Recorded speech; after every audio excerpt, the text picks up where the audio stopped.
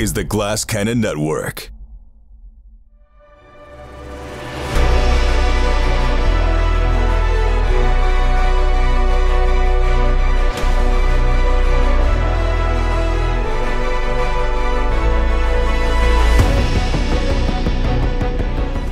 When the dune hits your eye like a big pizza pie, that's amore. Welcome back, everybody. Never met a pun I didn't like. This is Inherit the Sand, episode 3. It's my favorite Dune Martin song. You like that? Good. Oh, you and I are going to get along just fine. That was Dune Martin. I do know any of you people. We are playing Dune Adventures in the Imperium by Modifius, and if you caught last week's episode, we do everything exactly by the book. That's what this podcast and show is known for. Right down Broad Street when it comes to the rules. No, last week was a real true stress test of the system, and I really had a lot of fun playing it. Did you guys enjoy it? I know it got crunchy and we were kind of like, oh, can I move and attack? Can I attack and move? But I think the tension was real. The crunch was tasty. It was a tasty crunch. Even in milk. Yeah, it's tricky. Like, I am definitely winning the momentum threat game right now, and that is very limiting to you. And so then I wonder, like, maybe I should be doing lower difficulty tests. But even when I did the low difficulty tests, I was spending threat to make them higher, so it's hard for you to generate momentum. And I 100% blame Jared Logan, who will be your GM in just a few short episodes, because he's like, throw out some difficulty 4 tests right off top, see what happens. I was like, all right. But yeah, it was really interesting because I've only just read it, and to see it actually played out, it's like, well, why can't they move and attack, and why does assets always have to move? And I think by the end there, it felt like we were moving along at a pace that made sense. But yeah, and it's interesting how like any physical action that you take is preceded by this little moment of like, how does this jive with my drives and my focus in a very Dune-y way? Like, no action is taken without a moment of like deliberation. Like, internal monologue. There's always a head game going on with the physical game, which is very of the piece. That's so interesting you point that out. It really does put us all in the world by making us stop and think in a way that some players, I don't know anybody like this, may sometimes make impulsive decisions and then say, oh, my character definitely wouldn't have done that, but that's not really possible in this. It's good. Yeah, one of my favorite moments from last week. You can be impulsive anyway. Yeah, is what Nora did with Corin. Like, it was just, obviously I was trying to stretch it as much as possible just to try this mechanic, but you going against your drive, like power can corrupt. You were corrupted in that moment by the fact that you were overpowering this guard. That's right. Yeah, I was just like, do I already turn to the dark side so early in this game? But I think it made sense for the actions that we were taking. But now we get to see what happens as a result. Yeah, and I think against it. Mechanically, the way things evolved, it really helped to justify why my character got her bullets. These are very nice. No, wait, I just realized they arrived. Until you got the getaway. Sorry, podcast listeners. I do like how the assets have been working, like how you could create one during the game, because it made for some very cool, interesting getaway devices. Yeah. I had no idea how you guys were going to handle the restaurant and the Great Salon, and I barely had an idea of what I was going to do there when you went in. And so coming up with the light switch was a perfect use of the asset mechanic. And then Skid, you did it again with the phone.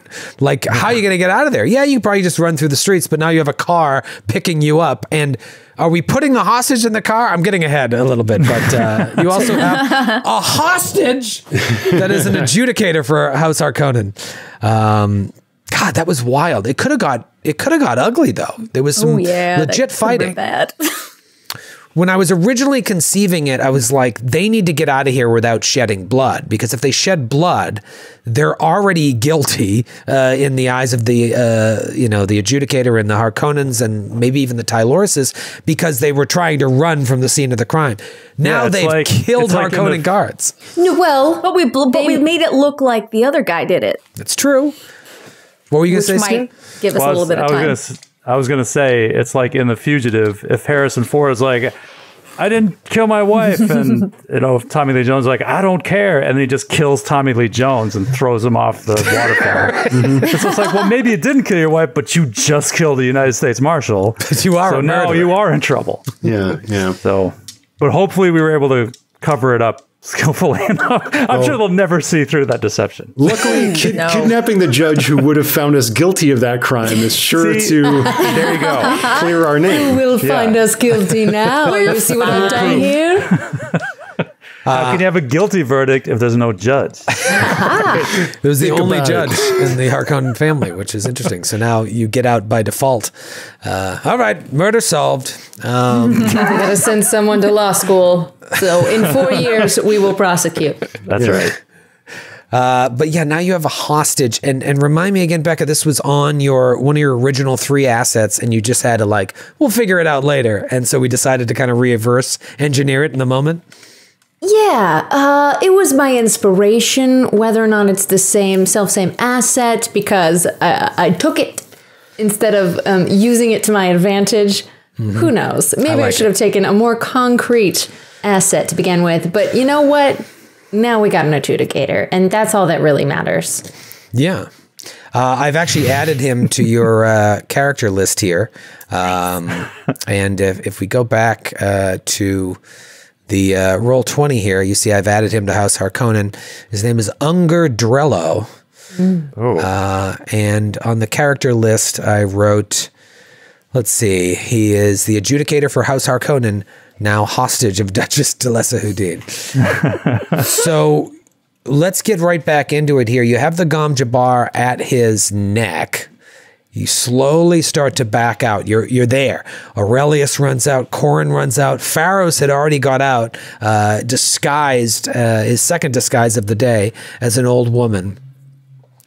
Gom Jabbar to neck, you slowly back out. But because of the complication, Fenton Quill, the diplomat, the one who put you in the holding room to begin with, sees you and tells you he never liked you, and now the Baron is going to hunt and kill you like dogs. And so on top of the murder, even if you're cleared of well, clearly these guards had a lover's spat, that's why they killed each other, you now have an adjudicator as a hostage. And this is a role that I've just kind of created as someone that's just a little higher up than Fenton Quill, someone that comes and is the be-all, end-all. What they say is the law, and then it's up to the Baron to pass judgment. Do you walk me through this? You're walking back and you're looking for the car, and there's people flooding out from the darkness in the restaurant and the salon. There's people crowding the streets. There's Fremen, there's shopkeeper, it's everything. Pandemonium. Are you looking for the car? What are we doing here? I know the car will come as I continue to calmly step backwards down the stairs towards the grand entrance of our very fine opera house as I look up at its facade and wonder if this will be the last time I see this gorgeous building and wish it a goodbye. I continue to step backward with Unger, guiding him with one hand as the Gom Jabbar is held to his neck with the other, and I say, yes, just like that, continue. Backwards with me now. That's right. And I lead him to where I hope the car will just be there when I step backwards, and my associates will be able to help me get him in. Aurelius, you called the car. Yeah, here's my thing. So my preference would have been to call someone we know. Call someone that we can count on, some kind of loyal servant to do this instead of just, an Uber. Okay. But it's I don't think we have an applicable asset already. We have no momentum left. So even though we are a royal house, in this, on this planet, presumably with some sort of infrastructure, I don't think we have any sort of legal way to accomplish that. So I had to call a neutral party and just promise them money. Yeah, in my mind, and we said this at character creation, your house is much larger than you, Right. If you're looking back at the opera house, actually, you can probably see some Houdin guards being let out in Dune universe handcuffs. They're being taken out. Now, do you have other people in your retinue that weren't at the opera today? Of course. But in that moment of panic, yeah, you had to call the Arrakeen Uber. Right. I just having trouble picturing this. I'm hoping we have a major domo for the house, someone that heads up all of the house staff. Yeah. Yeah, well, this is going to be interesting because I will say this. I don't know how cars work in the Dune universe. Ross, you're through book 4. Are there just Model Ts rolling around the streets of downtown Arrakeen? Yeah, there's floppy jalopies rolling all over these streets. Yeah, there's wheeled vehicles, and animal drawn vehicles, and yeah, there of course there's stuff like that. But the vehicle that they refer to most, of course, is that ornithopter. Right. It kind of looks like a dragonfly helicopter.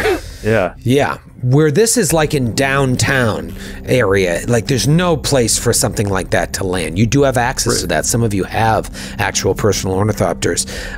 But here, it's just the car or whatever this is that you can imagine at home. That pulls up and you're able to get in. And do you just slide the adjudicator in slowly? Corin, are you taking over and helping with this? What's happening? Myself, I don't think I have any. I'm not the person driving it, but as soon as it lands, as soon as I see that that Delessa has safely entered, I will go in as well. But I'll wait till after that moment. Okay. I open the door. Well, with a gum bar, you have to be so careful because if I accidentally move poorly, that's it. Oh, so sorry. I don't think I opened my own door. Achoo! Oh, God. I would have opened it for you. Delessa doesn't open her own doors. No, never. Right, of course. Gum bar, no gum bar. So when the door is open, I pull the gum bar away, and in the momentary confusion of me doing so before he has a chance to react, I just push him in the chest so he sort of falls backwards into the car. Okay. And he's not going to fight because he knows now you've got a team beside you. I'm going to spend 2 threat for as this limousine is driving off, you look out and you see one of your guards like break free of his chains and start to run. And immediately 2 Harkonnen guards pull out Mala pistols and shoot him in the back, and he tumbles down the front stairs of the Opera House. And you pull away from that scene. Tomas. We come into a new scene now where you lose 1 momentum, bringing you to 0. And now that I've spent that 2 threat to have that dramatic moment, I'm down to 5 threat. I'll live forever. Where are you going? You can't go back to Houdin Manor. They're going to look for you there. Where are you going to head now? I mean, do we have to, like, at this point, give you more threat to buy another asset and you think somewhere safe that we can be? Well, I think first step is get to the ornithopter and get in order to get further away. Yeah, trying to go into the desert. Yeah, that's our only option, I think. Unless I have an option. Perhaps one of Pharos' assets is a courtesan. Just we've described House Houdin as something of a pleasure palace, and I think perhaps one of his contacts is one of these people who may move freely between the. Maybe they're a dancer in the productions sometimes, but for the right price, you can have a more intimate performance, shall we say? And and maybe there's a place. Maybe this person operates out of a place in Arrakeen that we could go to. Oh, I love this. Yeah. Yeah. You've got a pleasure house. A little bit clandestine. Yeah. A desert. Yeah, desert brothel or just desert. Yeah, those are your options. You know, I will say going to the Ornithopter is certainly possible. You guys have that access. You'd be taking the hostage with you, or maybe you're killing the hostage and leaving them behind, or you're just like, get out of here, we're done with you. But yeah, I would allow you to use this pleasure house, like the basement of the pleasure house, without spending momentum or giving threat because of Ross's connection to this, or Pharos' connection to this courtesan. Let's do it. That sounds good. Okay. All right. So we come up on this new scene, and you're in the basement of this pleasure house. You hear, music upstairs and the stomping of feet, and the four of you are in this room, and tied to a chair is the adjudicator, Unger Drello, dressed in black from head to toe, with a square hat on his head. Going back 2 episodes ago, Dresden Tyloris was most likely poisoned, fell to his death out of your owner's box. The murder has been pinned on you. There are a number of suspects. You need to prove your innocence. What are you looking to do here? And you have to do it stealthily.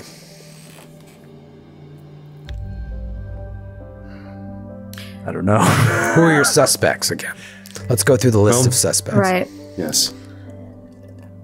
Fenton Quill himself, the Harkonnens, who may have been trying to stop the rise of House Houdin by pinning this murder on them, destroying them, and also destroying the heir of another household, effectively kneecapping 2 minor houses to maintain their own prestige. An alternate modus operandi for Fenton Quill. The Harkonnens would like to own the opera house he let slip to the old woman. That's right. Yeah. We don't own this opera house yet. Right. Yeah. They clearly wanted the assets of Houdin all for themselves. Right. Yes. We have Thurman Tyloris. Yes, the drunkard, black sheep of the Tyloris family uncle passed over to let his brother rule. He was very rude to Aurelius when they first met. Very rude. Yeah, there's motive there for sure. We still don't know about the Spacing Guild Navigator, do we? No, yeah, Dinar Banan. Why was a guild navigator in attendance for that show? In some ways it's not too out of the ordinary. In other ways, whenever a guild navigator rolls into town, eyeballs widen, eyebrows are raised. So the navigators. No, I'm perhaps this is Pharaoh's thinking out loud. Navigators, because of their monopoly, think in terms of economy, and what the chome holdings of the particular houses, their access to the spice required for their particular set of skills. I don't know how our particular house would, the destruction of it would aid their acquisition of more of the same, but the presence of such a one does throw things out of balance. Well, the Harkonnens are in charge of the spice still at this point, yes? Yes. So perhaps if the Harkonnens are indeed behind it, perhaps they are calling in favors or pressuring the guild navigators for their assistance in exchange for better prices and better access. Yes. Do we suspect Dinar Banan used his influence during the opera to dull the senses, perhaps? Perhaps. It certainly, whatever happened, certainly slipped beneath all of our notices. And we are all people gifted in... Exactly. It is unusual. It takes great skill. For that reason, I tend not to suspect Thurman Tyloris, though ruling him out at this stage would be unwise. He was very rude to me, Your Grace. If he had this plan, causing a stir of any kind seems going against what's in his best interest. True, but I think regardless of the outcome of our case or the evidence, I think he should be punished. Noted. Looking at sure, go ahead. Whoever had staged this to frame you, it gives House Tyloris the opportunity to take House Houdin by force, to which House Harkonnen still benefits from, because if they are utilizing House Tyloris' machinery for spice production, that means that they would still gain to benefit. I can only assume that the Tylorises will remain in control. Of course, they can't be accused of killing their son if we are being accused of such. So what do the Harkonnens have to gain, aside from our opera house? Well, if they're keeping two houses a step down the ladder, it keeps their position of power solidified. Quite right. Well, we do have one resource we could mine. Corin, I believe your skills are well suited for getting information out of our guest. Perhaps Aurelius may assist in finding the right questions to ask, but Corin, you know how to tighten our hold. And you see Corin as she just cracks her knuckles and smiles at this proposition. Your Grace, I find this all very distasteful, but of course I will acquiesce to whatever your wishes are. Whatever methods you deem appropriate, I will assist. Aurelius, I respect your impetus to do things in a non-violent way, so perhaps you should ask the questions that would yield results without needing I shall. such means. And I will give a fair warning to you both that I may vomit at some point during this process. Please don't. I'll try not to, Your Grace. Well, I command you. hopefully, Mr. Ugram, you shall be diplomatic enough to where more belligerent persuasion will not be necessary. Well, I welcome your confidence, Pharaohs. I shall try my best. As we say in the theater, I've got your back. Well, as we say in the theater, the show must go on. I think we all put our hands as in. well. I've got your back. I've got your That's back. right, got your back. The adjudicator puts his hand. Show must go on. Yeah, it's like, no, not you. Oh, sorry. How did Looney it Tunes get joke. untied? Ties himself back up. Yeah, for Okay, the so- adjudicator, we have another saying, break a leg. Yes. Oh, that's true. He's And she snaps his knee. My tibia. Time will remain whether that means good luck or bad luck for you. I don't know if this is just one big room, but I'd like to slip back and lean into the shadows so I can have plausible deniability about being a part of this whole torture for information situation. Very wise, Your he's Grace. sitting there stoically, just staring at the wall ahead. Maybe he's listening to your every word. Maybe he's completely ignoring you. Maybe he's in his own mind palace. I mean, as he can no doubt see, we are theorizing about the true perpetrators of this crime. More than any outsider, if our words amongst ourselves are to be believed, unless this is all a little play for his benefit. He should see that the blood is not on our hands. As he says this, Corin will check her sword to make sure there's no more blood on it. The scabbard is just dripping. Just, Maybe Pharaoh, who wasn't there for that, notices that and was like, yes. I'm like, We'll speak of this at another time. I give Corin a very sharp look. I am still upset that blood was spilt because now we are guilty of something. my duty is to protect you and keep you alive. I did what was necessary. Aurelius, may I borrow your... What's the thing called that makes the silence?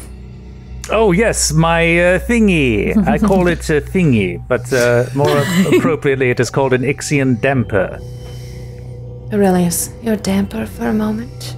Yes, of your grace. And he produces a little black disc, I think, that like hovers. I want to actually just take Corin into the corner and then activate this device. If that's all right. All right, you slide into the corner with Corin. You turn on the dampener. What do you say to her? My love, you disappointed me back there. I only did what was necessary to protect you. They haven't shown any respect for your life. Why should I show respect for a guard? I run the back of my finger down your cheek. This passion, it's what draws me to you, but you must be careful. We were accused of something. Yes, I know you went back, presumably to cover tracks, but we're the only ones to point the finger at. Even if they truly believe whatever you set up back there, surely we'll take the blame either way. I never meant to disobey you, nor would I ever imagine doing so, but in the moment I felt that that's what I needed to do to protect you. And I regret ever having to command you, but I also felt it is what I needed to do to protect you. For what it's worth, I'm sorry.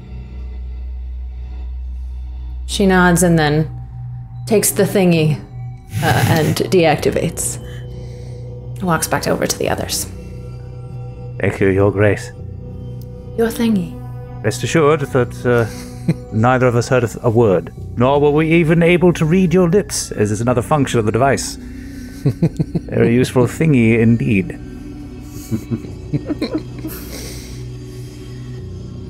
So I guess I'm going to go up to Unger Drello. So with your leave, Your Grace. Indeed. Adjudicator, what is his title? Adjudicator, Drello. Just Adjudicator.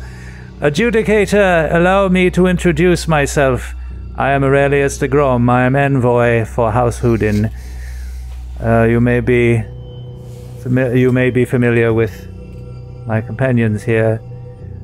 I apologize profusely for all any discomfort you may have experienced as a result of this ordeal, but we can only assure you that we are innocent of the crime which we have been accused of, and we wish to get to the bottom of this.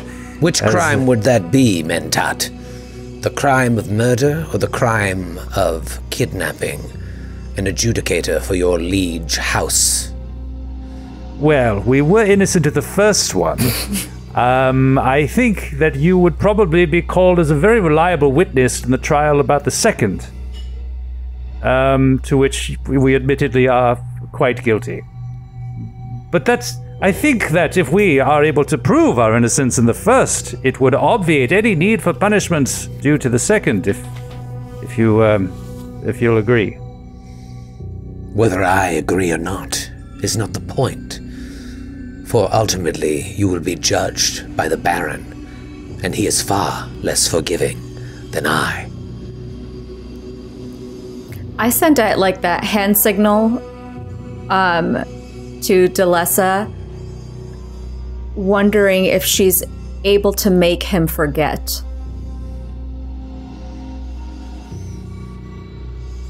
I signal back. Great idea. I want to walk around behind him so he won't see my lips moving, and my intention is to try the voice on him. He's struggling in his chair. Oh, I see how this is. You will have her use her witch powers on me, and it will be as if none of this happened. Why should I even struggle?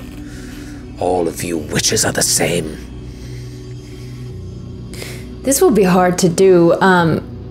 Maybe I'm not so interested in making him forget exactly, or maybe more come around to be on our side. Because if we send him back or we don't send him back, it's worse if we don't send him back. And if we do, it's better if he says we're not guilty. So Perhaps. He's also intimating that we might not be getting a fair trial either way. Right. Right. Especially considering that we are about to kidnap and perhaps murder the judge in our case.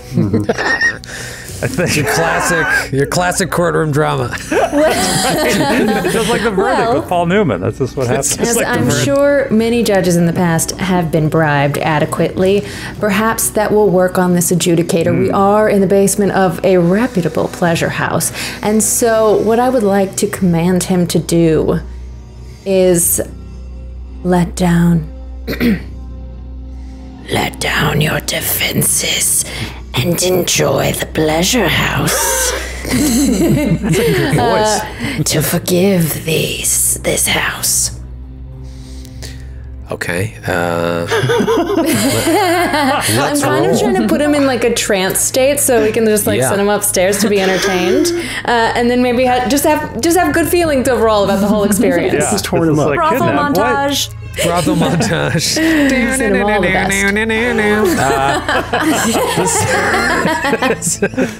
This sounds like your classic Delessa Houdin communicate power roll. That's right. You are trying to, yet again, abuse your Bene Gesserit powers to warp the mind of this humble adjudicator. Exactly. All right.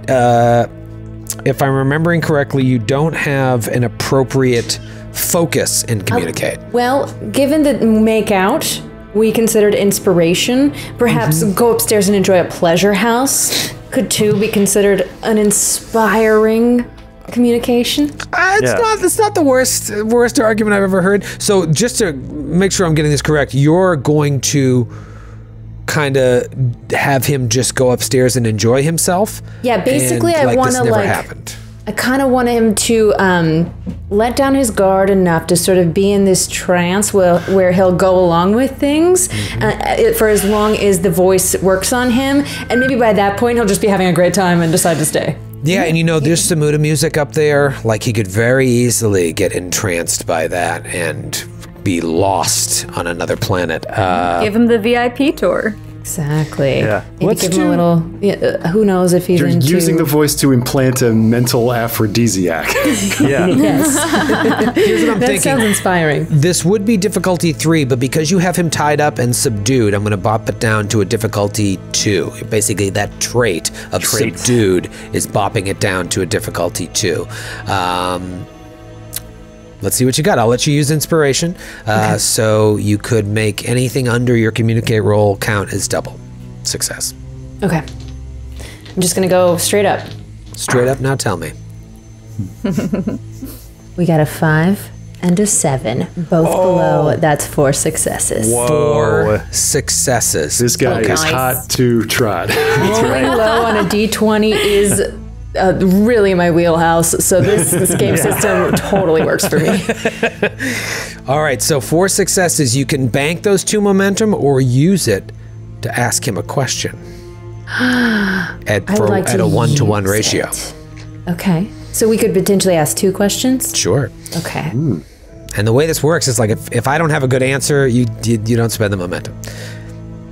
Okay. I can suggest one question. I was gonna just go straight up with who framed us, but what you thinking? You look to your advisor. What's your deal? That would be my question. Ew. We're about to find out upstairs, you know? Yeah, that's true. A little bit of this, a little bit of that. No. If it, who do you know who framed us? Yeah, that's good. All right. Who poisoned Dresden Tyloris? So I imagine the voice puts him in this like haze where all of a sudden his demeanor changes and he's like, I know not. My duty is to justice first and the Harkonnens second. I was sent here to ascertain the truth. Yeah, I'm not spending momentum on that, Troy. Yeah. But if anything, you learn that if he knew, who set you up, he should tell you in this moment. And he doesn't know. Okay. That doesn't necessarily absolve the Harkonnens, but the adjudicator does not know. Can we ask him, are you aware of a plot against our house? No. However, it has come to my attention that you have a Bene Tlaylox in your midst. What? No, surely I would have been aware of such a thing. No, it is true. They are spies, and they are assassins. Perhaps you should look to your own house first. We can't trust anything a Harkonnen says. Yes, more Harkonnen lies, Your Grace, clearly. Obviously he believes it to be true, but it doesn't mean it is indeed a fact. I can jog his memory as I bring up this. I don't take out the sword, but I very much put my hand towards it. Our Duchess is wise in what one believes, and what is the truth are often not the same. It seems that the adjudicator is a more impartial party than at first I would have assumed.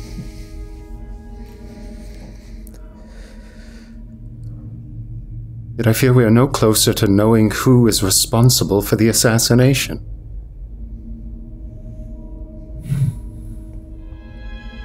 Is there any other information we would like to know from this specimen before sending him to enjoy his proclivities?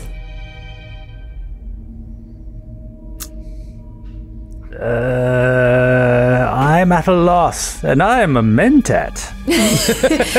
I give the eye signal, or maybe I do a quick hand signal to my girl Corin to cut the rope tying his hands. So I very slowly come over to him, take a knife, not my sword, but I'll take a dagger, as though I was going in closer to him, and then at the last moment, cut the ropes. And then I maybe go over to him and I'll see our guest upstairs to taste of its delights. And while I think you, of course, understand that you cannot leave here this evening, I can promise you, Herr Adjudicator, that you shall not wish to. And as I lead him up, I'll just momentary hard eye contact with the Duchess. And barring anyone else having any other queries or anything, I'll take the adjudicator up to the pleasure dome, the pleasure palace. Champagne room. He just keeps muttering under his breath, "Look to your own house, Duchess. Look to your own house," as he is taken upstairs.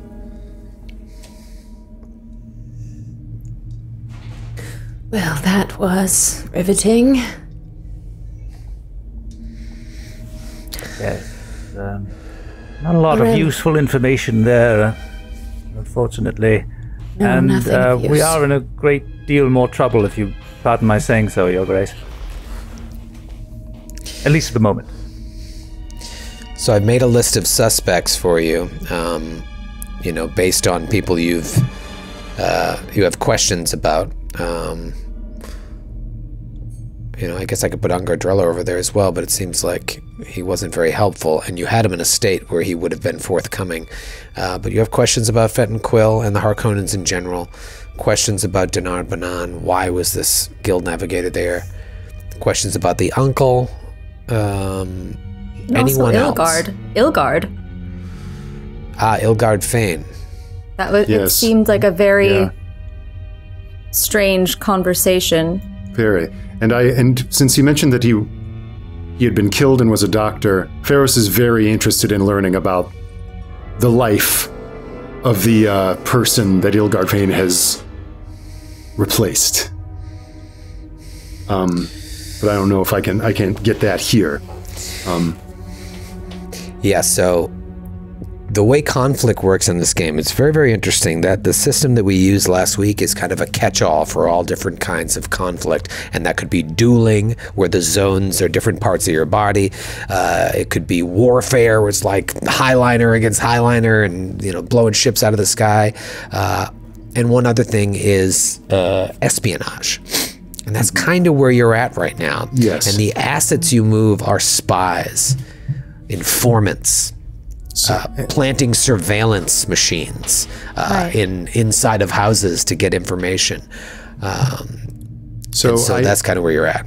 So first and foremost, I will, as I'm taking him up, that is precisely what Pharos has in mind, to hand him off to the courtesan asset and send him off on a ride. Get him, give him whatever he wishes. Seduce him by whatever means his proclivities lead him, and loosen his tongue even more maybe than the voice did. Break through that stoic facade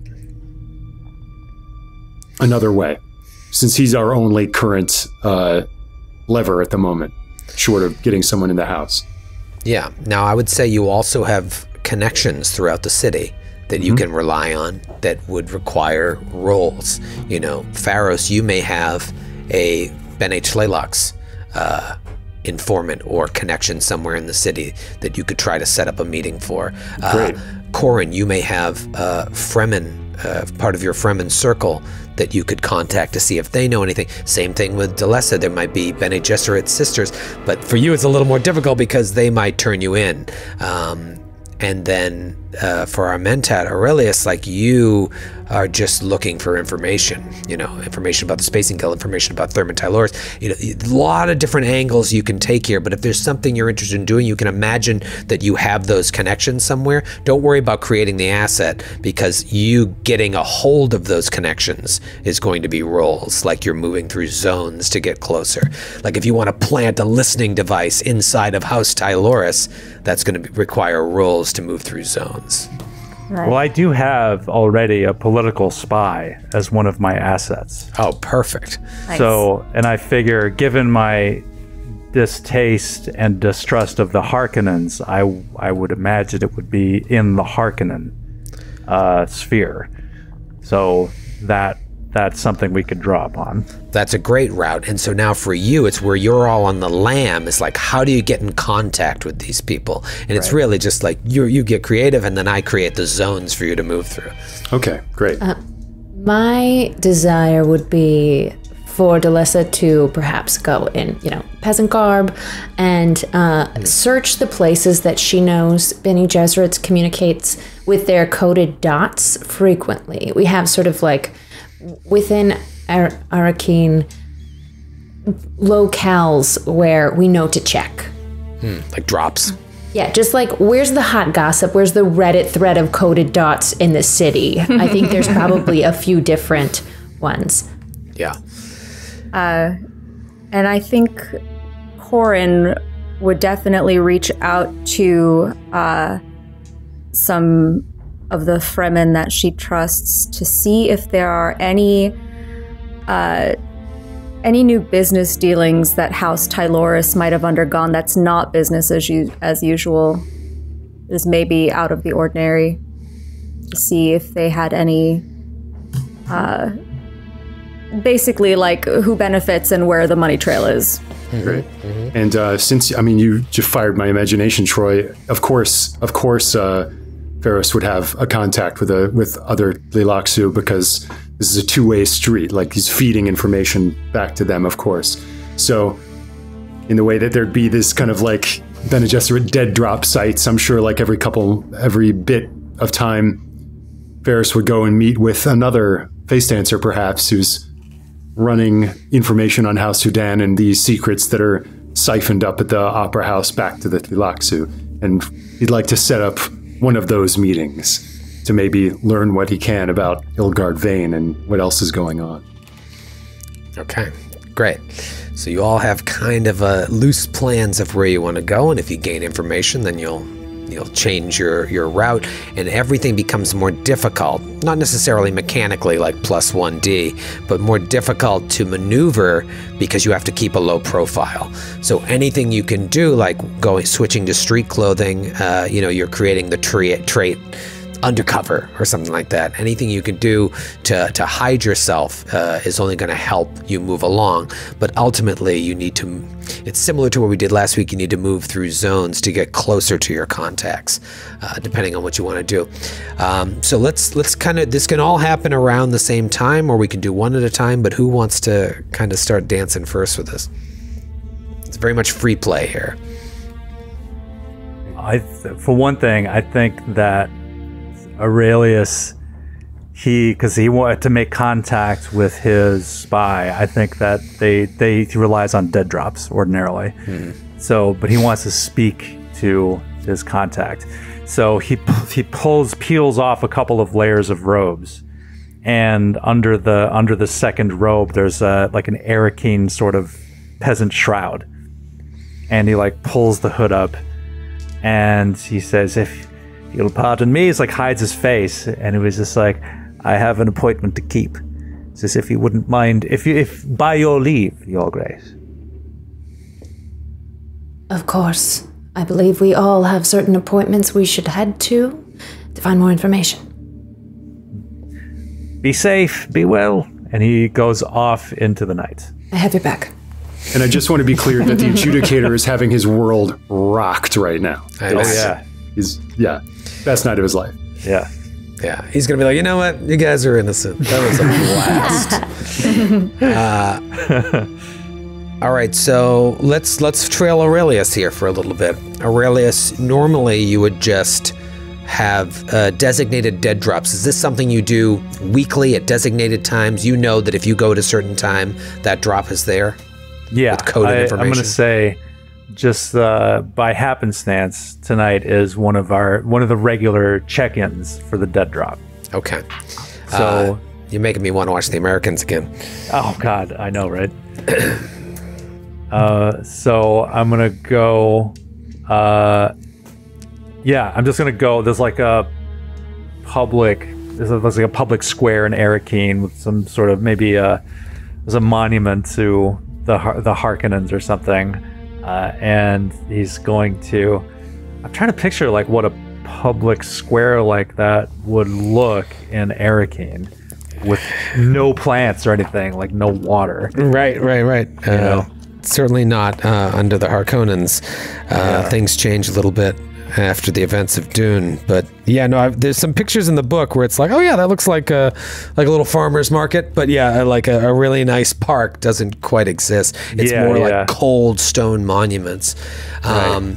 So whereas maybe you're trying to intercept your asset before the drop, where normally you would just come afterwards.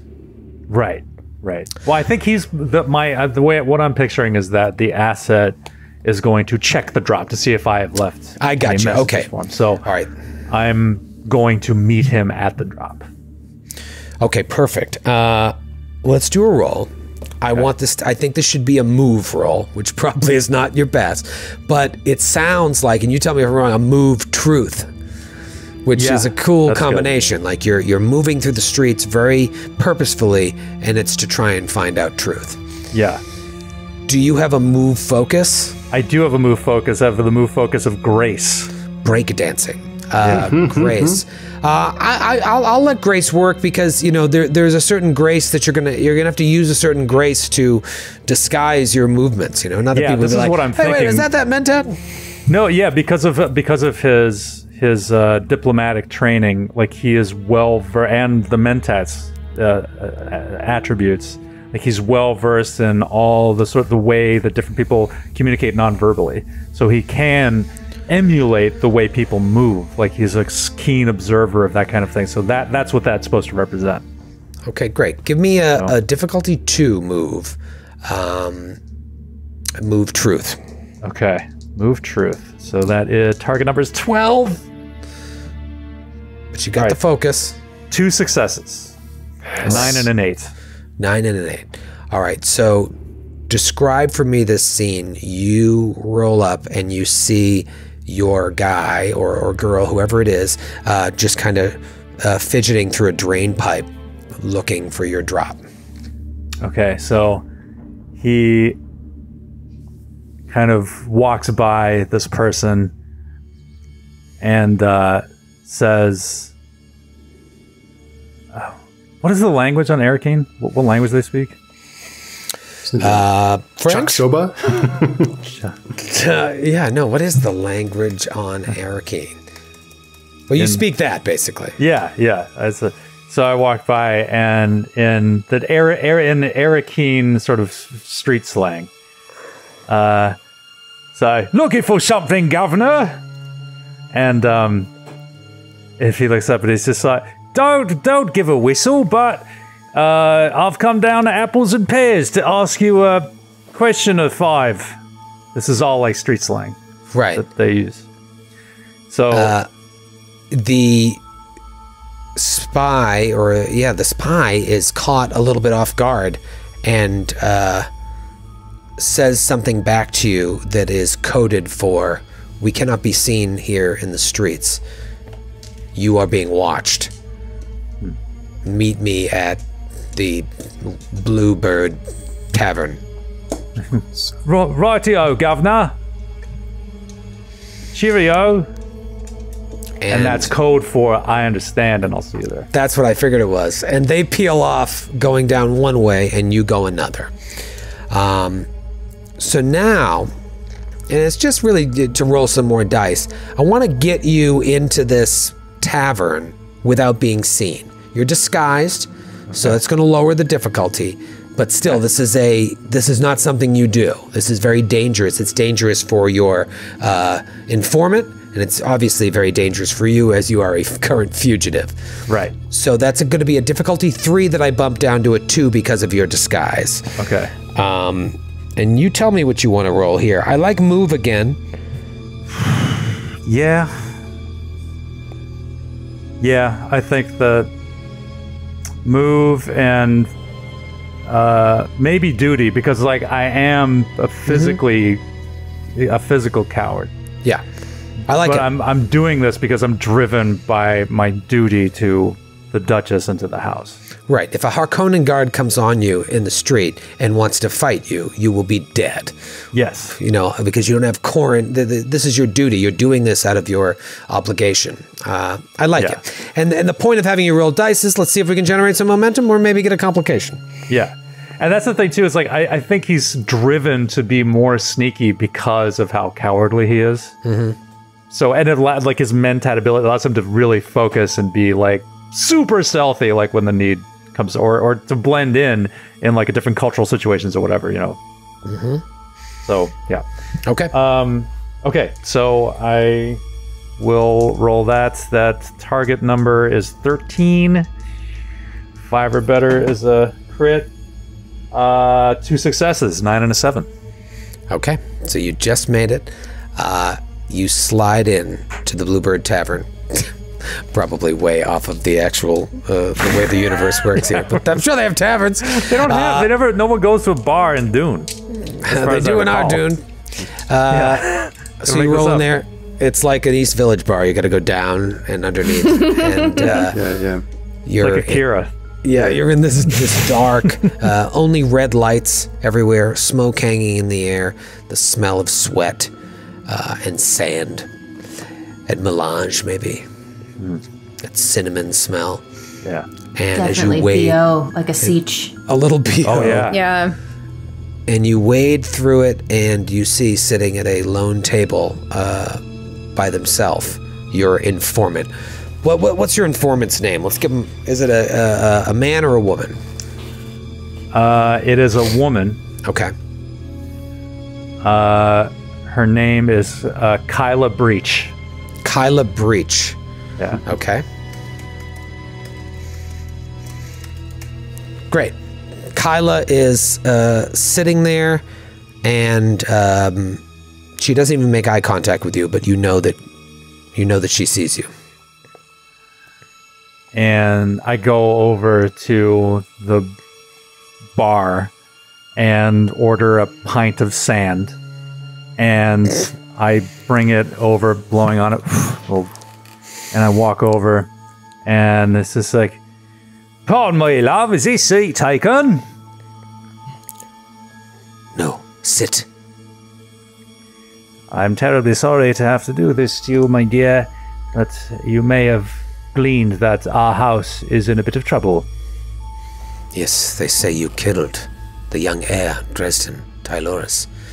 Is this true? I can't imagine you'd care one way or the other, but I can assure you that it is not true. You know, there are people that would pay a lot of money to know of your whereabouts. Yes. I am aware. I am also aware of your debt to me, personally. That is why I am here. At a danger to myself. So, what would you know, so I may leave? Find out all you can. There was some sort of scheme in the works, operated against our house. The Duchess has been framed. I wish you to find out all you can so we can put together the pieces and prove her innocence. Can you do this? I can. You know I have connections. If there is anything that I can glean that will be of use, I will drop it. Thank Is you, there Dad. anyone you suspect that I should be looking out for? Well, not Unger Drello. I The will say adjudicator. the adjudicator. No, we've been keeping close tabs on him. I believe Fenton Quill is someone that you should pay particular attention to. Also, if in your investigations you're able to find anything of use against Thurman Tyloris, please pay particular attention to that. It was quite rude to me, and I intend to see him go down one way or another. Tyloris. Yes. Yes, I heard something about him just the other day. I do not know if it will be useful, but they say he has gotten into the spice smuggling racket. There are a lot of rumors about this man. There always have been. But spice smuggling is something new. He is Very dangerous. Yes, and he is not well respected even within his own house. So perhaps he's trying to carve out his own piece here on Arrakis. Strange that you mention him, but that is all I know. I will look more. I will say also that Deso Ren, the House Swordmaster, had a part in freeing us from our captivity. But I am not sure quite whether to trust him completely either.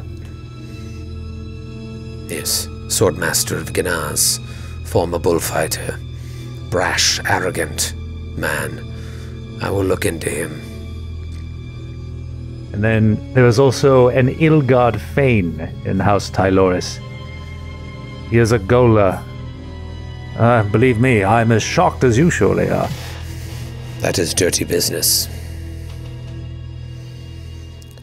What have you gotten yourself into, Aurelius? Hopefully nothing you can't help me get out of. As you've done in the past, and I'm sure will do in the future. I should go. Yes. I know you will do your best. Please be safe. And I will speak with you via our usual communication. I look forward to it. Righty-o, Governor. I'll see you later on the flip side of the Thames. She just Have another cup of sand on me. puts a sash over her face and sneaks out, leaving you there. As the glow globe fades on this underground bar and comes up on who?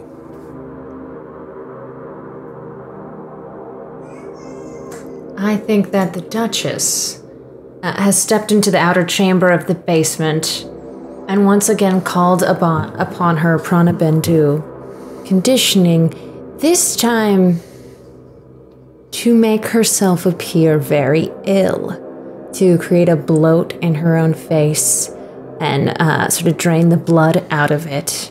So she kind of contorts with all this bloating. Her eyes get smaller, her cheeks get puffier, and she sort of has a sallow hue to her skin.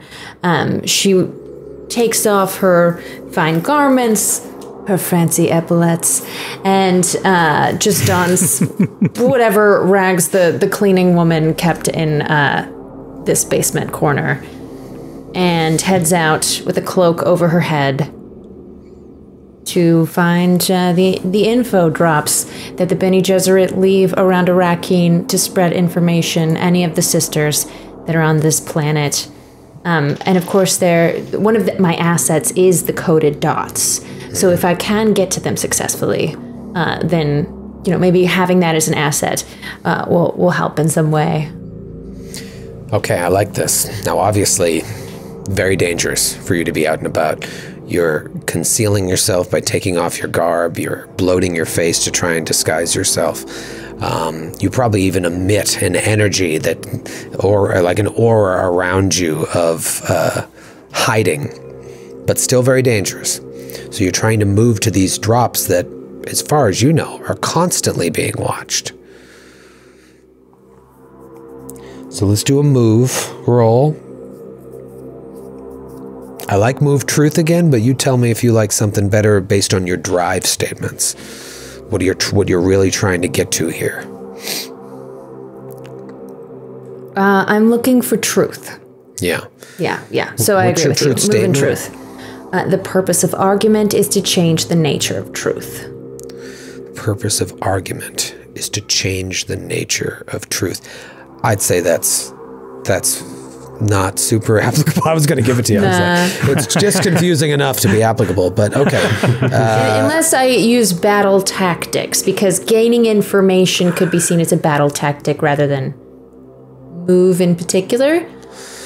I kind of like that because you are at war right now, in a way. You know what I mean? It is you're officially at war. You're at war with Tyloris and Harkonnen. Blood has been shed. So, yeah, I'm fine with moving to battle. Battle truth. Battle truth, baby. This is a battle for truth. Yeah. Do you have a focus in battle? I do. Okay, what is it? Tactics. Oh, that's tactics. Fine. And what is your battle score? 5. So together I only have 11, but maybe I can get an extra hit. Okay. I'm going to say, because of your prominence, that's going to be difficulty 3. Rolling under 11, this is going to be difficult. I think that I'm going to... I do have one determination that I did not spend before, so we'll see if I need it. Great. Yeah, you can always decide after the fact. Do you want to buy a die too? I would like to buy one die if I may. No. Okay, I'll just take a little threat. Okay. So now 0 momentum, 6 threat? Yes. 3 dies. Anything under a 5 counts twice. Anything under 11 is success. Nat 1, baby. Oh, yes. Oh, yeah. And then we've got a 16 and a 10. So that's 3 successes. That's why she's the Duchess. That's right. Great, you got it. Oh, hell. Didn't build momentum, but it was a very, very difficult thing. Like, if Aurelius gets caught and killed, that's very bad. You're losing your human computer. If you get caught, it's end of game. Game over. Game over. So you move through the streets, move past the stalls where all of the sellers sell their wares. They're starting to pack up for the night because it's dark. And you go to one of these places and you find coded dots. How do you imagine this works? Is it like you take your pamphlet of dots, or you just read them and imprint them on your memory? Maybe there is a sister at a booth that stays there late. a very young one. She doesn't maybe even know how to read all of the dots yet. I like that. So you slide up and maybe you look like you're going to buy something, and she just, is there a signal so she knows who you are? Is there something you can I use our Bene Gesserit hand signals to just say, hello, good day, good evening. She nods as if she didn't understand anything. But then as she's packing up her wares, she begins moving the baubles around the table in a very deliberate way where she is replicating the coded dot messaging. And so she'll take one knick-knack, move it someplace else, and she moves them in such a way that she is sending you a message, and then she puts them all away. The thing I'm wondering about most that I think may be discussion aside from the Bene Gesserit head of house, which is probably a hot gossip right now. What I'm wondering is why there was a Spice Guild navigator on this planet to begin with, or representing Harkonnens at a public function. Okay, so you send those signals as well? I'll ask her directly. Okay. I'll say, child, why is the guild presence stronger of late? So we'll start with the message that she sent you. And the message that she sent you is that, and this is kind of like the Bene Gesserit Times. Here's the front page sort of headline that every sister needs to know. She says, there is word that a Bene Gesserit sister has been possessed by her other memory. Whoa. It has been a rumor in the sisterhood for some time, and we have all felt it. And maybe you yourself have felt it because this is something that you've heard tell about. You know, it's like they've been talking for a while that someone has done something like this. And so this isn't too surprising to you. But what she says next in the moving of the baubles is shocking. She says, this abomination has landed here on Arrakis and is hiding somewhere in the desert.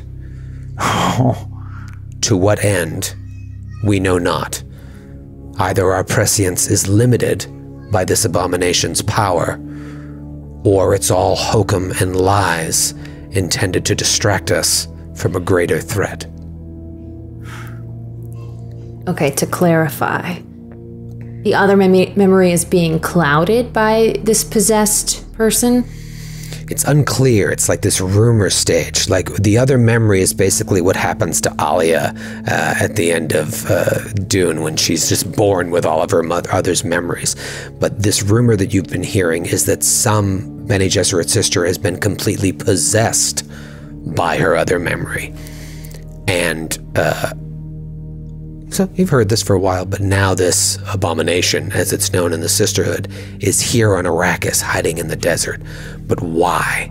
Are they here to do something, or are they here, not unlike the Guild Navigator, because their mere presence is distracting and threatening?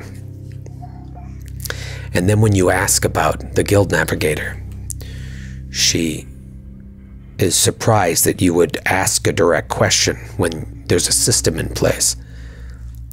And she just says, 2 Sardaukar soldiers landed with the Guild Navigator. Oh, what?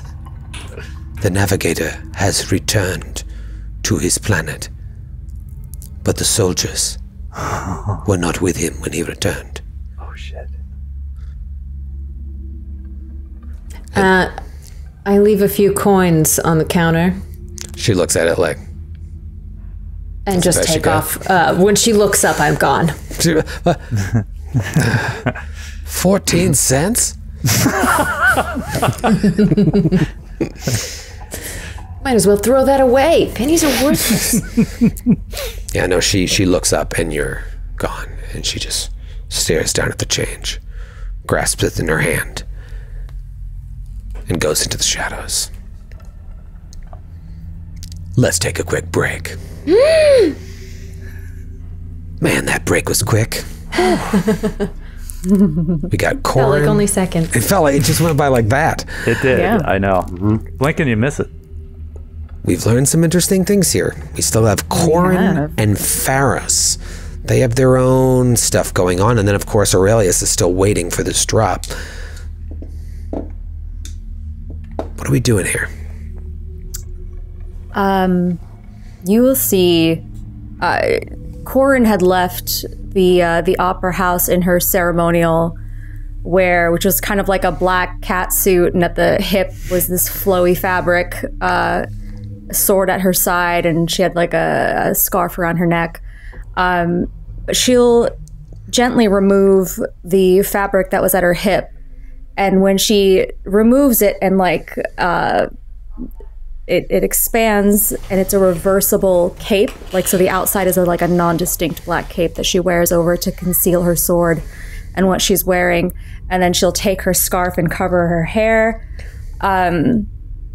She would like to go out into more of like a merchant area, somewhere where there's like a lot of hustle and bustle, where she could speak to some of the people who trade in wares and the general commerce of the area, to see if she could reach her contacts and ask about any new or suspicious behavior in both House Tyloris and House Harkonnen. Okay. Do you have Fremen contacts that you feel safe going after, or are you going through other intermediaries? I would go through a Fremen contact, one in particular that is both trusted amongst the Fremen and trusted amongst the houses in business, that they would know. But there, being a Fremen is, they would be obviously more loyal towards the Fremen, and so I would trust their information. Now, we talked a little bit about this in episode 1. There are some, like Deso Ren, that think you're this, expatriate Fremen that was ousted and shunned for so maybe taking there's like a role underground expat community.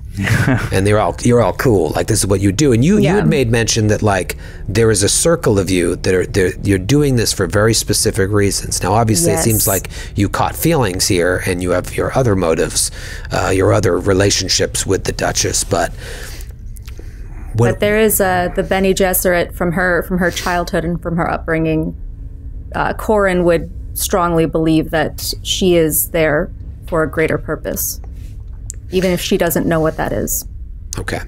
It's not uncommon to see Fremen walking the streets here, so you're able to do the same. Are you wearing your still suit, or you're just... It's concealed by, I have kind of two, like I have like my like utility still suit thing that I wear, and then I have something that's a little more ceremonial looking. Right. I'm wearing the more ceremonial outfit right now. You're going out still suit. Not on the town. My fancy one. Yeah. All right. Ooh. Let me, I'm going to have you do move fringe. as well, because I know you have a focus and stealth, and you're obviously not, you're hiding in plain sight, but let's do move, and then you tell me. I think you could make a case for any of these, especially where you're trying to contact one of your Fremen people. I mean, even faith could come into it. Duty, justice, what do you think? I think her faith would be driving a lot of this, because even though Corin doesn't understand what's happening, she feels like if she's strong in her faith, she will be led to the right answers. Okay, I love it. So move, faith. And what is your faith drive? My faith gives me certainty where others might doubt. My faith gives me certainty where others might doubt. I think there's no reason that can't work here, you know? This is a dangerous thing, but you believe that you're being guided by, the power of Shai-Hulud. You will be protected by his all-seeing eye to be able to talk to your people. Yeah. Yeah. And then her move is stealth. Right, so you're going to get the focus as well. I'm going to make this difficulty 2, but I'm going to spend a threat to move it up to difficulty 3. Because I haven't spent threat yet, and I think it's fun. All right. And I don't think I have anything to spend either. So it's just those 2.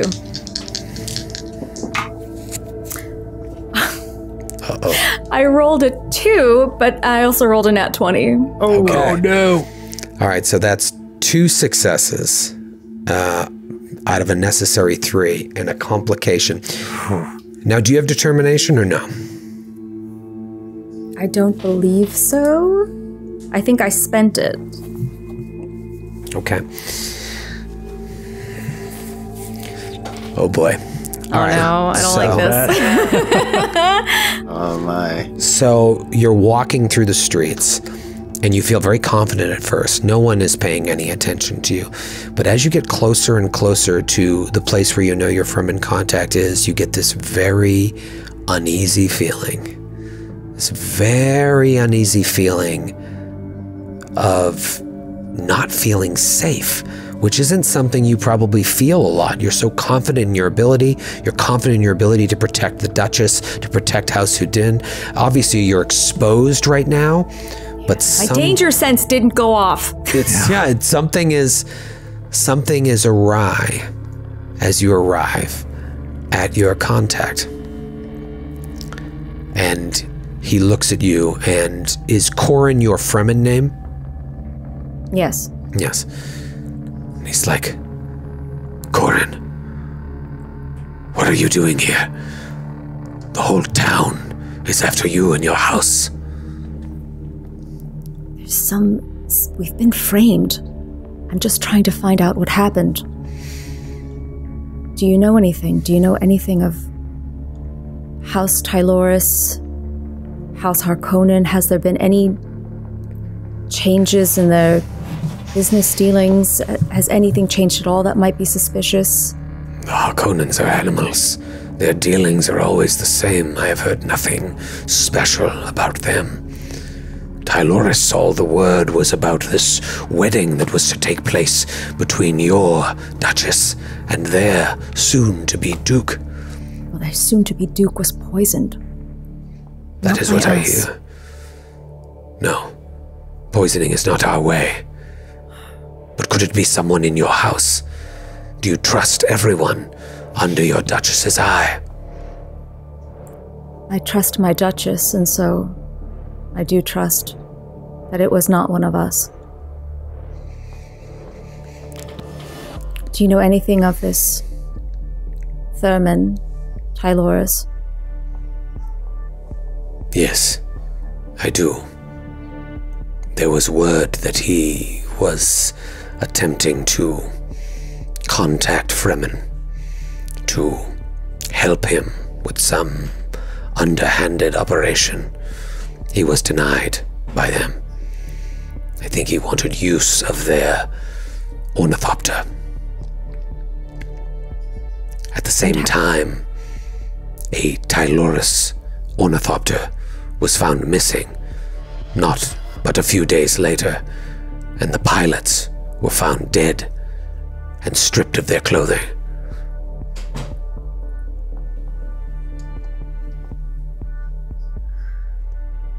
Has there been any retaliation, any... No, this all happened. It may not even be related, but it does seem strange that this brother was looking for Fremen help merely to get use of their thopter. And then, not but a couple days later, a thopter was stolen and the riders killed. Well, I think this will prove to be useful. I still think he has the most to gain from this. Is there anything else that you could think of? You don't look well. Are you all right?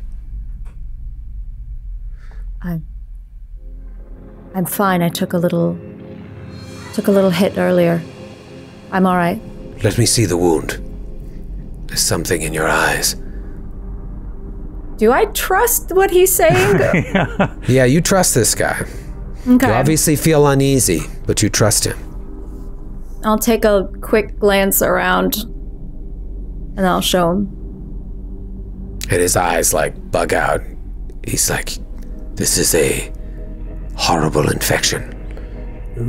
I could see it in your face. You need attention, and fast. But I cannot give it to you.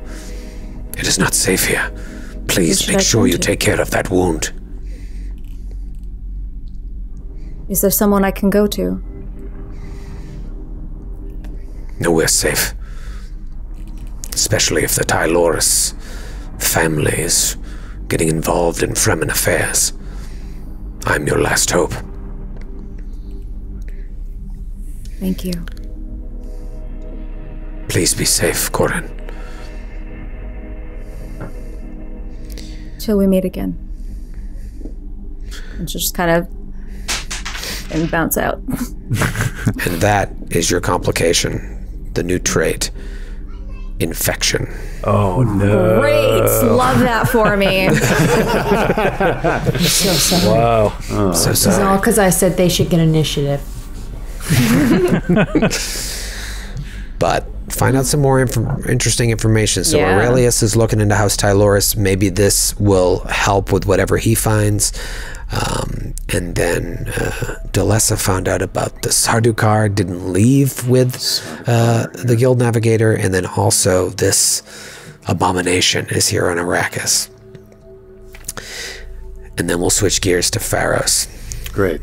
Pharos, talking to me about what you're doing. Well, first, I just want to, by way of preamble, just see the adjudicator, like, tied to a chair, this time of his own choice. As like strobe lights are across, and like 2 or 3 courtesans are like whispering in his ear and like cracking ampules of like green gas under his nose that he's like inhaling. And in the shadows, he sees like just in the strobe, like Pharos's like sleepy eyes watching. And then it goes dark, and when the orange purple light hits again, it's like a entirely different person watching him. And then that person is like just an old Fremen man walking down the street through the market stalls as he makes his way to a place where Pharos can meet with the Lilaxu contact that he sometimes meets with, or they sometimes meet with. And I think that would be at a let's say by the port, like either the roars of spacecraft and the buzz of ornithopters overhead, and maybe in like next to a packing container is like suspensored off of a ship. Just like gives a and like door panel opens, walks inside. Just another worker, seeing what they can unload. Yeah, I mean, you of all people can move around the easiest throughout Arrakis. Do you have to spend momentum to face change? I think so. Do I have to? Yeah, let's do it. Do we have any to spend? You can give threat, we'll say. So you can. Let's say I did that. Give one threat. Give me. Enjoy. God, this is gonna come to bite you. Well, this is good. Set up the good cliffhanger. He's gonna be able to buy a car. Yeah. Outright A new with his car. threat after this. So let me ask you this: if Pharos is a spy for House Houdin, one would assume he was a spy before he came to House Houdin, or at least involved in dark dealings. Do you think he was like part of assassinations? Was he a part of like kill squads for the Bene Tleilax? This dark thieves guild? Yeah, let's say. I mean, this would be the kind of thing where like maybe something like a spice smuggling operation was getting that the Tleilaxu were benefiting from, were getting cracked down on by like a functionary of a lesser house, and then one day that like functionary's bodyguard just turns around and cuts his throat as the face they've trusted for so long just reorients into it's yeah. I think there was a life preceding this before he received a more permanent employment. Yeah, so maybe before you came to Arrakis, there was some group that you worked with that had their hands in all sort of areas, perhaps some shadowy cabal, and you never quite knew who was in charge, some unknown benefactor, and perhaps even, and you'd stop me if I'm giving you too much, but this was the same group that gave you to House Houdin. Yes. What do you think they got in return? What do you think House Houdin got in return? No, what did your group that gave you away get in return? Part of I think what they got in return was having me there as a double agent. As a double agent. And I think I'm just supposed to be siphoning up all secrets. Oh, but that's the thing, though. They would have had to actually demand some price up front, or else, because otherwise, for Houdin's side perspective, why do they want you there? Like, the only reason was to, like, could have been all for show. There would have to be like a price tag, like in addition to that. Right. I mean, in my head, it was like, you said that, like, the parent. I don't want to write anyone's story for them. Maybe someone in the house died, and they couldn't let it come out. So like it would have wrecked public perception enough to where they needed a replacement. And there's only one place you can go for something like that. Oh. The person that held your position before? Or someone, because my father was killed with a poison snooper. Maybe we're trying to bring him back. Yeah, I think they might have. I mean, if that's the, it could have been like, sure, have this person with you for however long, and we'll bring your dad back. But maybe it might be more likely that, like, maybe your dad, unbeknownst to you, had an illness that he recovered from when you were a little girl. Your dad never recovered from that illness. The man that you thought was your father was one of us. Yeah. For like the back half of his life. Yeah. Oh, I love this. Your really family they've had a deal with these Bene Tleilax for a long time, and then you just sort of inherited Pharos. I love this. Really it's a family secret that like that one day you get brought in, like the assistant stage manager is a little different.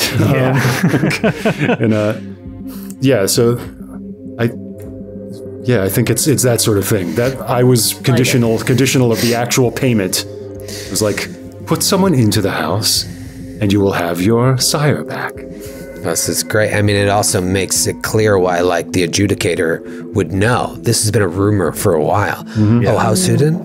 They've got a Bene Tleilax in there. I just know it. Yeah, somewhere. It's like becoming president, and they're like, there are actually aliens. Now that you're here, we can tell you about the aliens. Yeah. Do you guys know there's aliens? So you walk into this dark room, and there's just a blanket of smoke in the air, purple lights, and there is this creature, small creature, like laying in the back, and there's maybe a couple other people draped over this man, and he sees you come in and just shoos them away. And as this man sits up, he like goes through the same facial changes that you go through, and all of a sudden you see this beautiful Fremen woman. And then he kind of shakes his head a few times, and he becomes a man that looks exactly like the person that you're presenting, and then shakes his head again and just looks like nobody. Pharos. And I want to make it clear that, like, this whole conversation is taking place in the Tleilaxu whistling language. So to someone outside, it's so creepy. Yeah. Like faceless stalkers. And he just greets you, Pharos, and smiles. Scythia.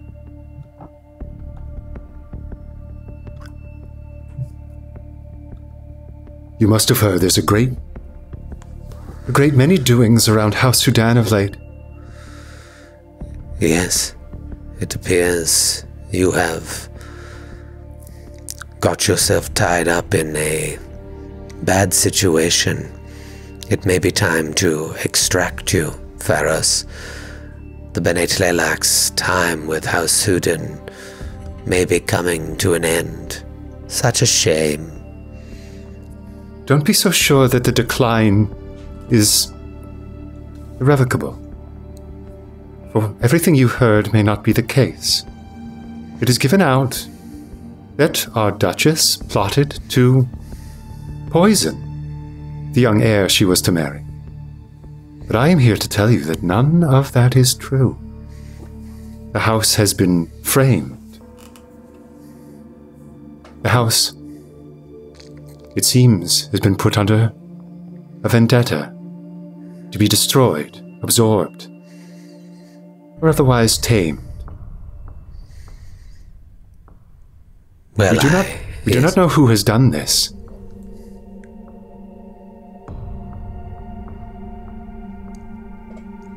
While I appreciate you telling me all of this, did you tell this to the adjudicator that you kidnapped? It will do far more to him than it will to me. You need not prove your innocence to me, Pharos. We go back a long, long time. Innocence is relevant, and I don't believe that particular epithet could be hung over either of our heads at this point. But I assure you a very strong case is being pressed on the adjudicator even as we speak. Why have you come here? Pleasantries? For so long, my friend, this has been a one-way street. I tell you of the doings of Houdin, but now I need something from you. In order to fit the pieces of a puzzle which are laid out before me that I cannot see my way to completing. Who has done this? Houdin has enemies. There are players on the board who would seek its destruction. All we need to know is who and why. Who is responsible for this assassination, Scythia? If I knew, I could share that information for a great sum of money. But I have thought on this ever since word traveled to my ears. You know you're not the only one here on Arrakis that answers to me. I know it well. I was surprised to find one of our friends in the Tyloris household.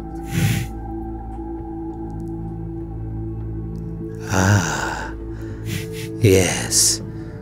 So that is why you have come. Yes. Most curious to see the metal eyes and the flesh of the axolotl tanks walking here on Arrakis. Who is this?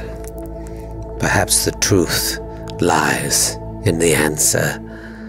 This Gola is one of many here on Arrakis. Our establishment, Pharos, we have killed many, mostly in the name of justice. Sometimes for sport, but always for a purpose. There is blood on your hands as well as mine, but I am not here to pass judgment. I am here to give you the information you seek. According to my sources,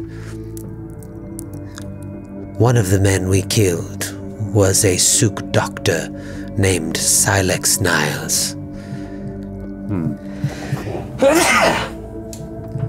Bless you. You'll have to watch that. The air here is very dry.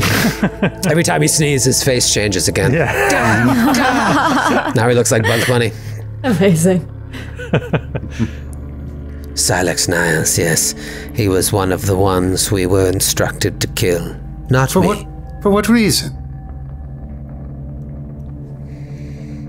I didn't know until recently, and honestly, I'm still trying to discern it. But let me ask you this. Did you see the faces of all those you killed?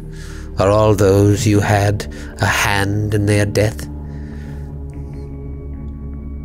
I can still maybe I don't want to spend no, don't spend any more threat initiatives. Would you like to spend threat, Flower? No. I won't spend threat to make a point. But yes, I can still see them. They're all right here. So he indicates his face. Although perhaps it's possible that you killed this man, and he never saw you. How ironic that would be, as so many that you wiped out never saw your true face.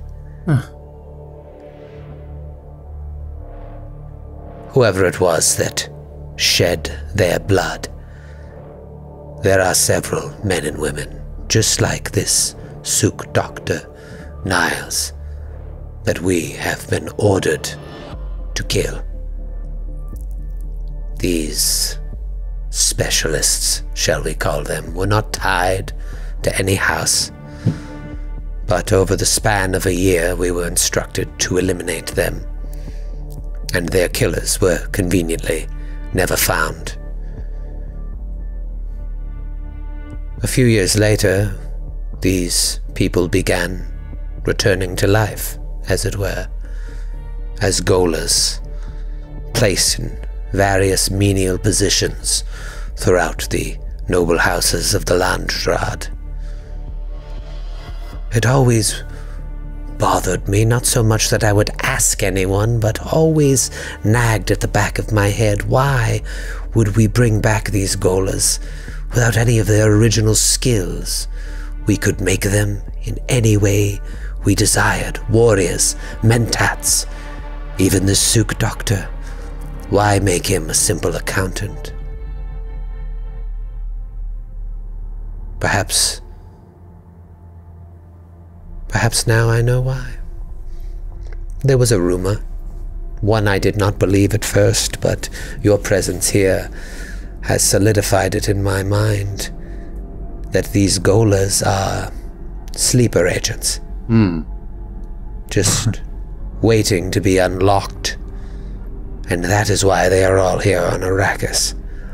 Because once that occurs, their true powers will bubble to the surface. But here's the thing, Pharos. To what end? I know not. But let me ask you this.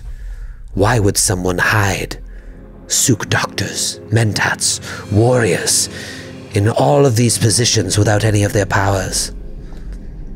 Perhaps in the case of Mr. Niles, where a Sook Doctor is conditioned to never betray their house. A Gola with those powers hidden deep within them could.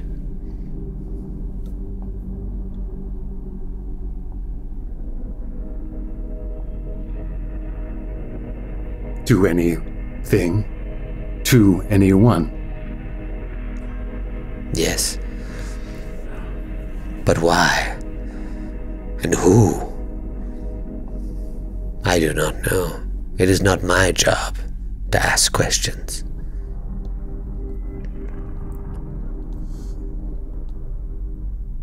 It is my job to ask, but it is not my job to know necessarily the full picture when it is all placed before me. But you brought me one step closer, and for that I thank you. Tread carefully. May I ask, when this Gola saw you, what did he say? He said he thought he found me familiar. Yes. Perhaps those metal eyes can see more than they let on. And perhaps my memory is not so good as I thought it was. Find out who Fane is really working for, and you'll find your killer.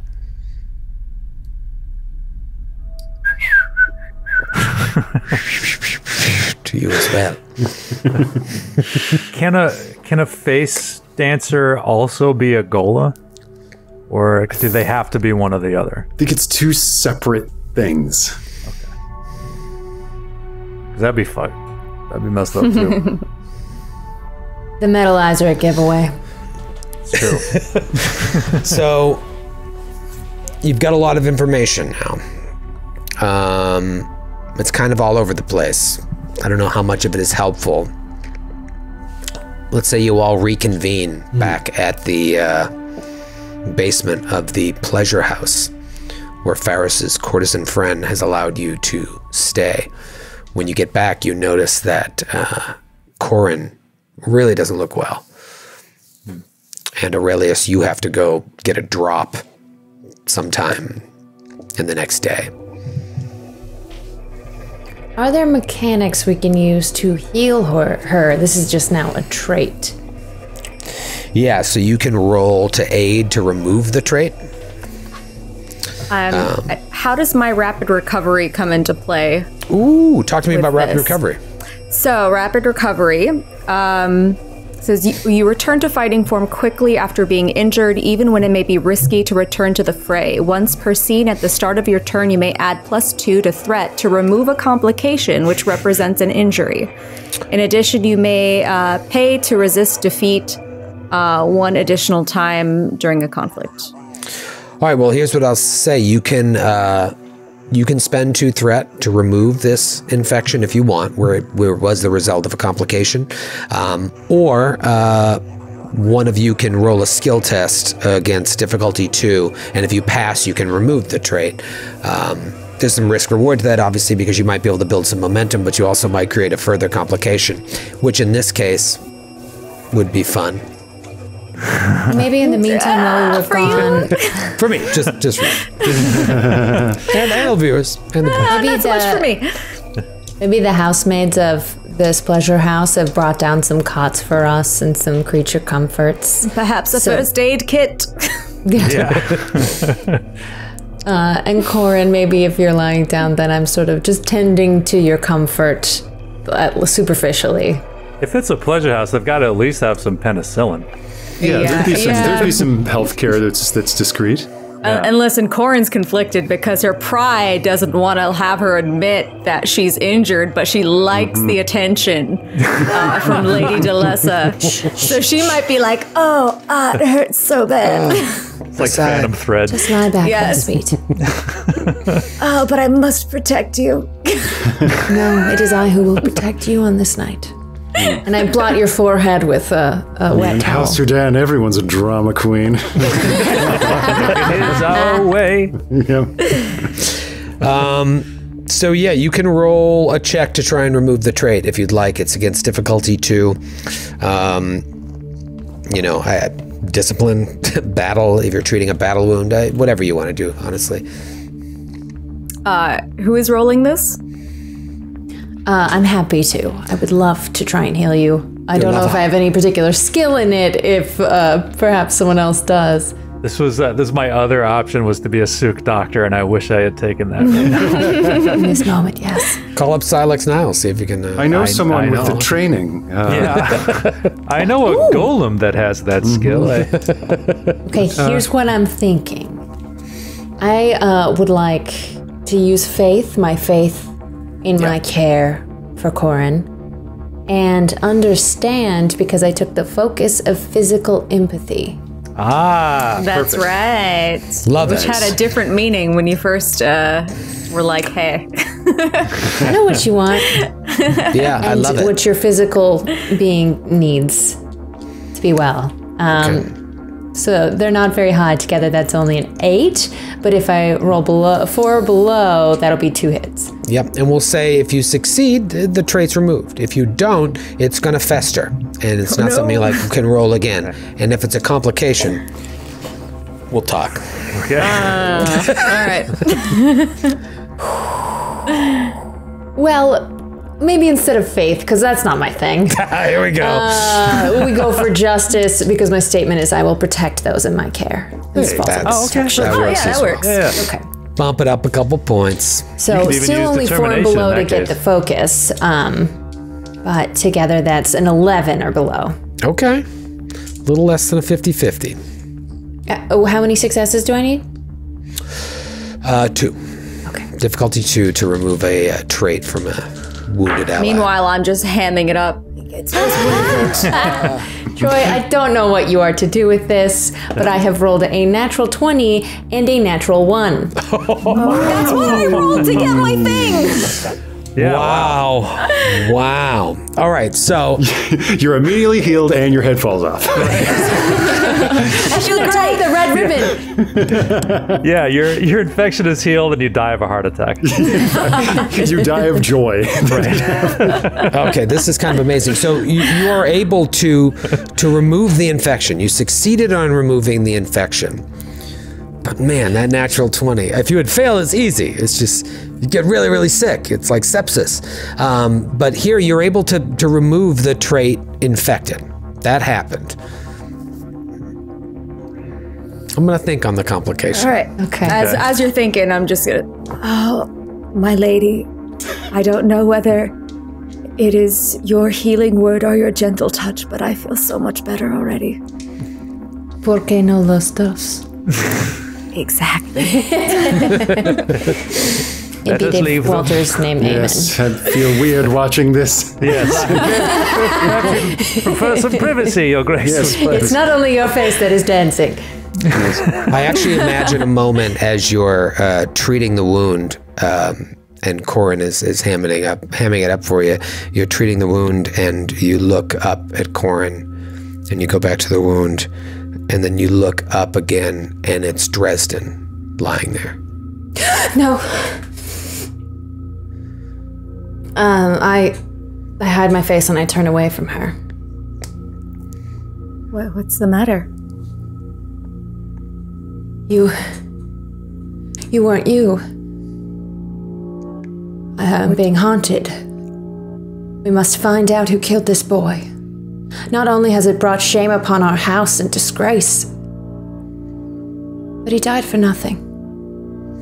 Or maybe some fault of ours. It was no fault of yours. We will find out who has plotted against you. Perhaps it was. I've done many things to better our house that I'm not particularly prideful to share. You did what was necessary. I believe I did.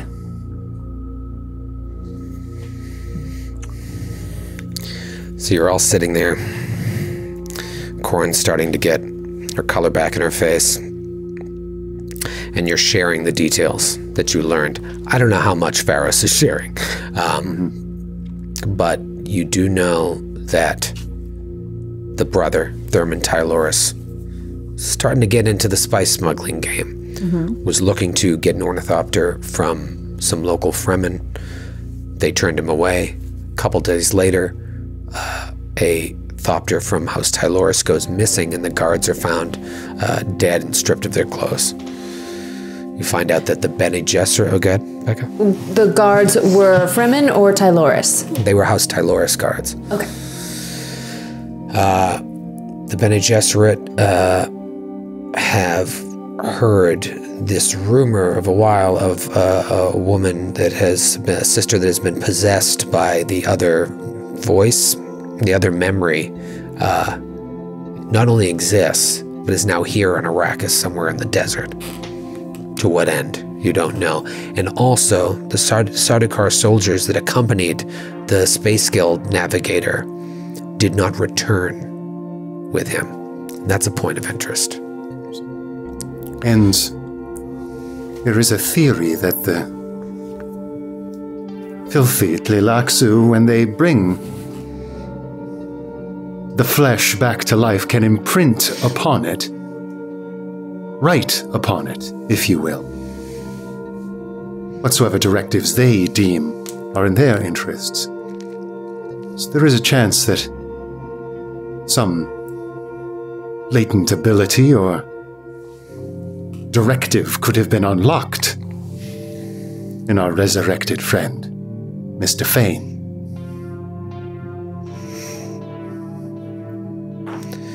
And so, yeah, at least Pharos, you know that there are likely several Gola here on Arrakis that are sleeper agents with great power just waiting to be unlocked.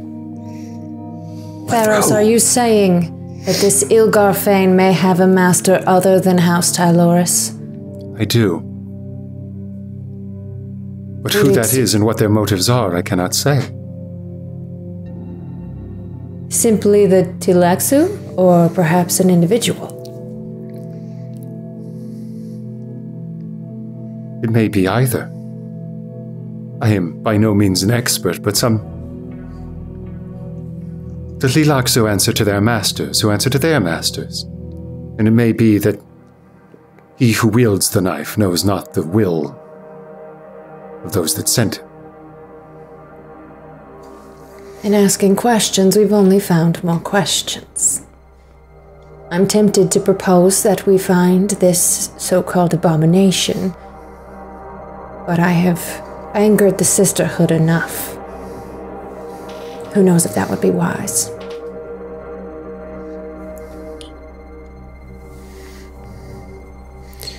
Fine. It would take us out of the heat of the city and place us in the more literal heat of the desert. Out of the frying pan into the air fryer, so to speak. And we cannot continue to threaten the safety of your courtesan friend. No. And if you were not simply to make contact, but to bring in this Bene Gesserit abomination, perhaps your sisters would see it as a boon rather than as a betrayal. Perhaps so. After an interview could be conducted, of course. An interview which we are all skilled. I glance around the group. We are lucky enough to have someone here who knows the ways of the desert, do we not? I always said that I would protect you. And in the desert is no different.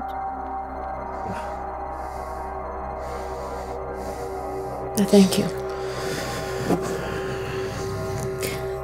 The final question is, why would Thurman be interested in killing his nephew if his real goals were to earn funds as a spice smuggler? I mean, he would abandon his house altogether were he to become successful in that regard. Perhaps his nephew knew what he was doing, and in his newfound position of power could have brought justice to bear upon his wayward uncle. Anything is possible. Anything is possible. Perhaps those with an interest in a side business of spice would want to keep the illicit thread flowing. An honorable young lad may have wished to cease all illegal activity in his house if he knew of it. Again, just questions, creating more questions. Like the Sardaukar, do they hunt us? Or do they have some other purpose? The knowledge of their presence here is certainly troubling. Oh, the presence alone is enough to cause me tremendous worry for your safety and for the rest of us. Yes. We'll have to stay undercover. I have no idea what's going on. I know. It's so. Every answer yielded another puzzle. Yeah. I only have more questions. Yeah. Luckily, Aurelius has a friend. I do. A friend named Kyla Breach. And so the lights fade out on this scene. And it's the next day. It's hot. It's uncomfortable out. And we see Aurelius deGrom walking through the streets to get to his drop. Reaches the drop, picks it up, goes down an alleyway, maybe, to read it. And you learn some interesting information. You see drawings of schematics of ways to repurpose some of House Houdin's backstage machinery into a spice operation. You see a map to someplace deep within the desert over the shield wall. And there are notes that apparently Thurman Tyloris is about to leave the city in a hurry. It is unclear if anyone is accompanying him or where he's even going. But the rumors seem to be true that among his many vices, he has started up a smuggling operation, and he is transporting cargo from Arrakis, either off-world onto a highliner or somewhere deep into the desert. It's not clear. Your contact, Kyla, posits, like, she leaves a note, like, is he using this tumultuous time to further his dark dealings? Or did he have a murder, or have a hand in the murder and subsequent setup?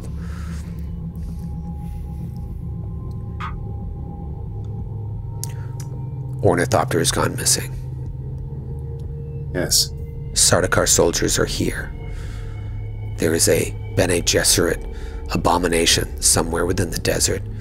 Thurman Tyloris has set up a smuggling operation and perhaps was looking to use House Tyloris's opera house as a front for that operation, and is now transporting cargo off-world or deeper into the desert.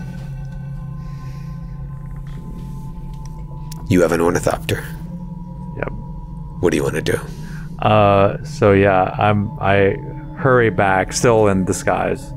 I go back to the pleasure house, and as it gives me no pleasure to relay this news, Your Grace, but I fear we must head deeper into the desert to your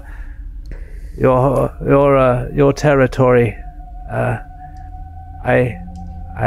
I think that our quarry may be there now.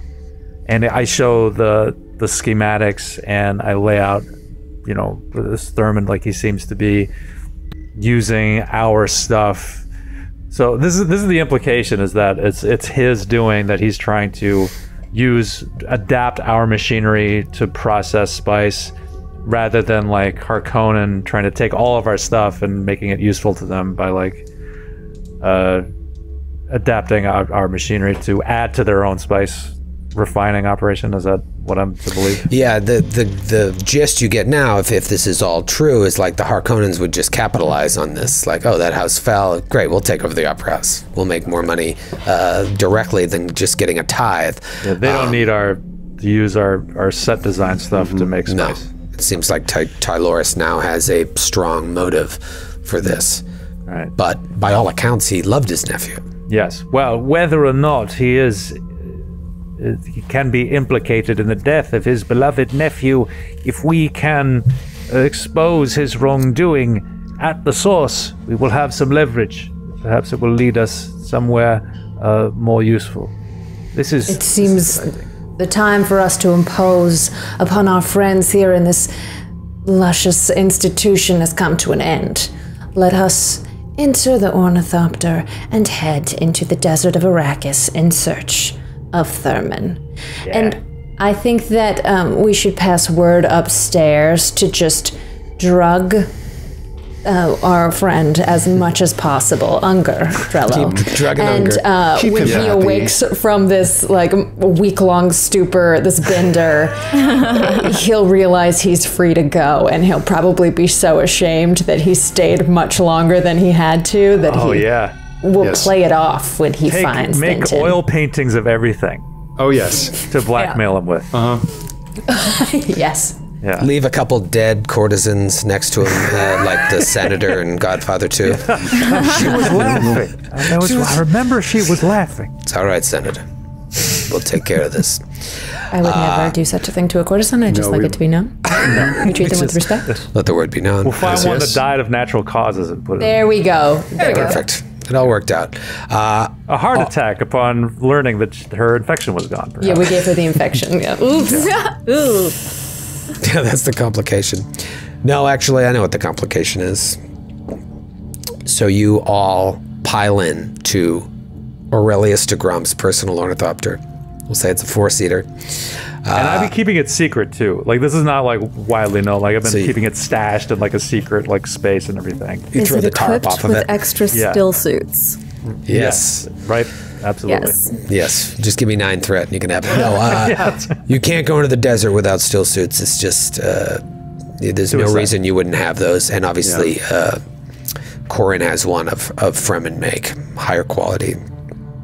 And so you pull the tarp off, and you all marvel at this. And the next shot is the Thopter rising up and going over the shield wall into the desert, following a hand-drawn map in the middle of nowhere.